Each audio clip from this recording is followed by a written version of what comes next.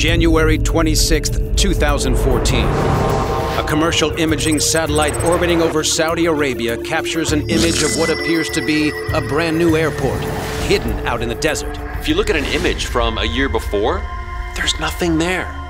It's like an airport that's come out of nowhere. Stranger still, if this is an airport, where are all the aircraft?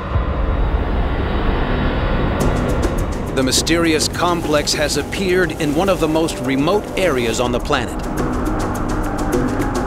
This desert is known as the Rub al Khali, the empty quarter. It's the largest sand sea in the world. No government claims ownership of the mysterious facility. The proximity of the mysterious airstrip to the Saudi border with Yemen might provide a clue to its purpose. This border in particular is significantly important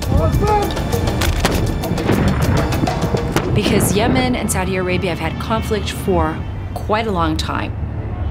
Border patrol organizations use light aircraft, and then they need somewhere to land. An online mapping website does identify the facility as a border guards airport. But something is not quite right. Border control airports usually are even closer to the border. They're much smaller. This is big. There's definitely more to this airport than meets the eye. Yemen is a focal point in the international war on terror. The existence of a covert airstrip so close to the border points to one unavoidable conclusion. This is the front line in the fight against Al-Qaeda. Obviously, this is some type of military installation. We know for a fact that the U.S. has undertaken many drone strikes against targets in Yemen. Where are you going to launch those from? How about a base near the border in Saudi Arabia?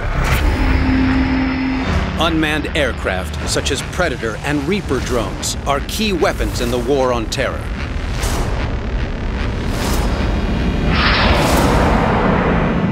Drones are used for targeting enemies. That means direct kills.